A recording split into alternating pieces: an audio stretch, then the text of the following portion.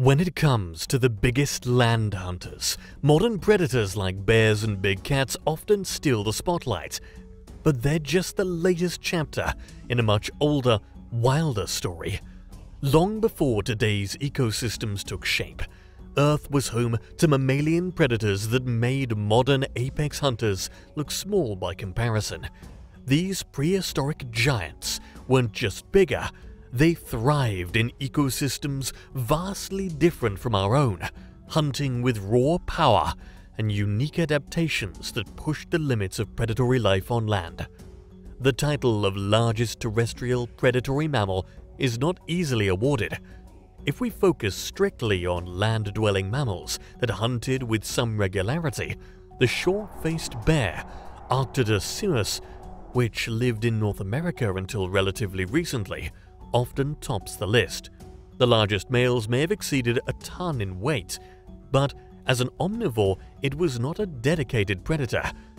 Slightly smaller contenders, such as Daeodon shoshonensis and Andrewsarchus mongoliensis, each estimated at around 800 kilograms, 1,764 pounds, were more carnivorous in their habits, yet still fell short of being true hypercarnivores, predators whose diet consists almost entirely of meat.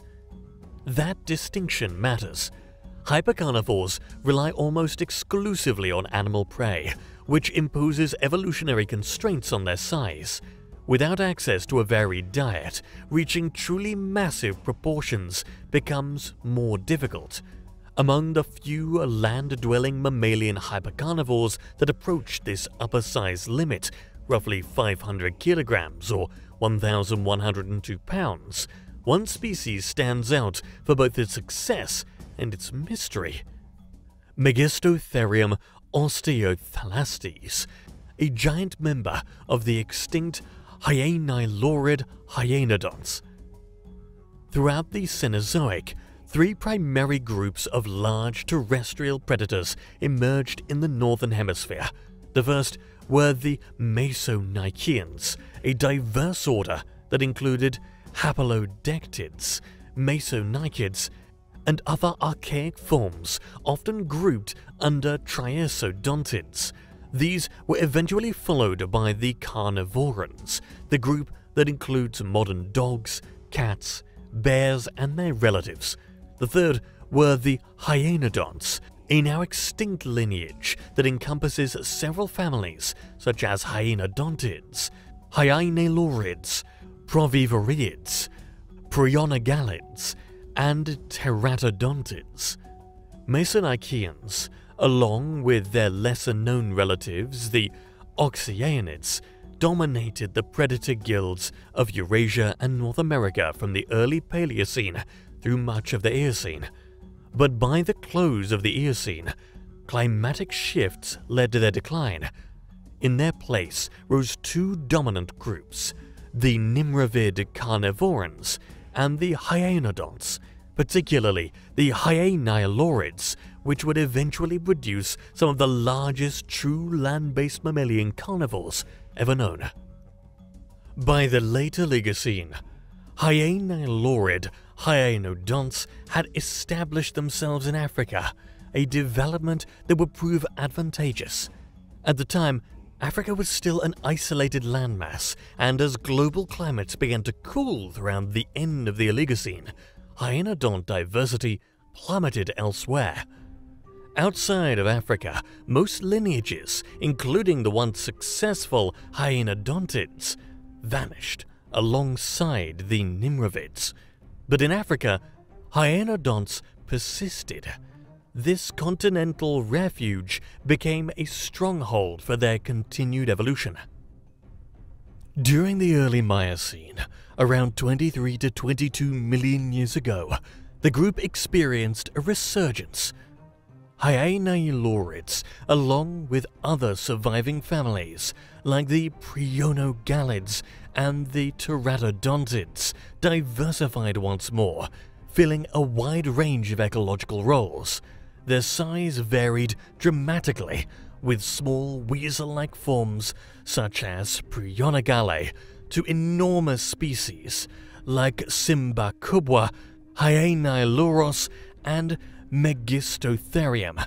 Some, including Hyainailourids, expanded their range into Eurasia. However, Megistotherium appears to have remained confined to Africa, though its fossils suggest a broad distribution from modern-day Libya to Kenya, and possibly as far south as Namibia. One notable feature of Hyainailourids, including Megistotherium, is the disproportionate size of their skulls compared to their bodies. Their cranial remains are often far better preserved than the rest of the skeleton, leading to some early misinterpretations.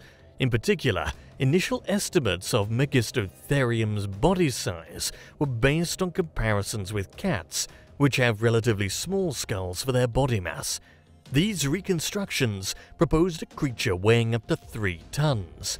However, more complete material from related species like Hyainailourus sulzeri and the hyenodontid Hyaenodon horridus revealed a consistent pattern.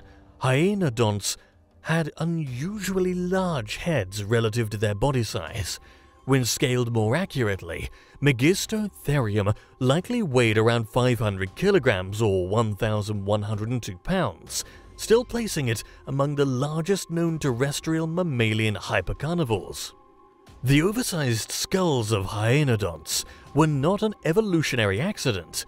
In species like Megistotherium, the jaws were the primary tools for capturing and killing prey.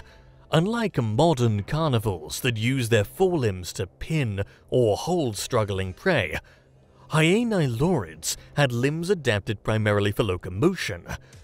As a result, they relied entirely on their bite for subduing targets, necessitating powerful, heavily built skulls and jaw muscles. Their limbs were semi-digitigrade and built for bounding strides rather than sustained speed, similar in proportions to those of large cats. While capable of bursts of speed, they were not especially efficient runners. Still, like most terrestrial predators, they didn't need to be the fastest animals, just fast enough to reach their prey using a mix of stealth and short pursuit. Like carnivores, hyaenodonts originally evolved molars and premolars adapted for slicing meat. These teeth developed a self-sharpening mechanism that made them even more efficient at this task than those of their carnivoran counterparts. However, this high degree of specialization came at a cost. It limited the group's ecological flexibility. While carnivorans were able to branch out into omnivory and scavenging, hyaenodonts remained largely restricted to hypercarnivory, specialists in meat consumption with little room for dietary variation. In Megistotherium, most of the molars and all of the premolars retained this original shearing function. However, some of the rearmost molars evolved differently. These became broader and more robust, adapted less for slicing and more for crushing. This suggests that Megistotherium was capable of processing bone to some extent, likely to extract marrow or break down carcasses more thoroughly. When we picture apex predators, we usually imagine smart, strategic killers, animals that stalk with stealth, make split-second decisions, and outthink their prey. But Megistotherium, one of the largest mammalian carnivores to ever walk the earth, likely played by a different set of rules. Its brain and senses weren't about finesse, they were about raw, overwhelming power. We don't have a preserved brain case for Megistotherium, but its close relative, like Hyaenodon, offer some revealing clues. Studies of Hyaenodon skulls show that Hyaenodonts had relatively small brains for their size. Their encephalization quotient, or EQ, a rough measure of brain size compared to body mass, was far below that of modern predators like wolves or big cats. In fact, their EQ sits somewhere between 0.2 and 0.3, suggesting limited problem-solving abilities. And given Megistotherium's sheer size, its brain was probably even smaller in proportion. But don't mistake small brains for dull senses. In fact, Megistotherium likely had a very sharp nose. Its relatives had enlarged olfactory bulbs, hinting at a strong sense of smell, similar to what we see in today's scent-driven predators like dogs and bears.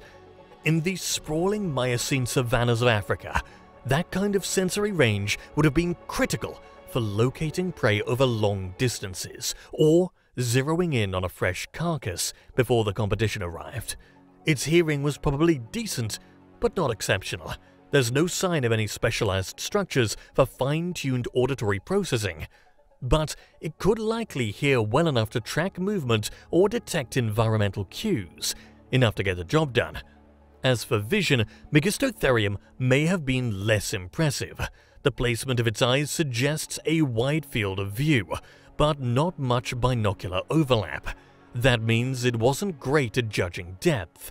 Unlike modern ambush hunters that rely on laser-sharp vision to pounce, instead, this predator likely homed in on its targets using smell and sound, then closed the distance with brute force. So no, Megistotherium wasn't a cunning killer, but with its immense size, crushing jaws and well-tuned senses, it didn't need to be clever. It was built for dominance, and in its time, that was more than enough. Its size and powerful jaws indicate that Megistotherium preyed on some of the larger herbivores inhabiting Miocene Africa. Smaller proboscideans, such as early Gomphotheres and Prodinotherium, were likely among its preferred prey, particularly the juveniles of larger species, but its diet was almost certainly broader.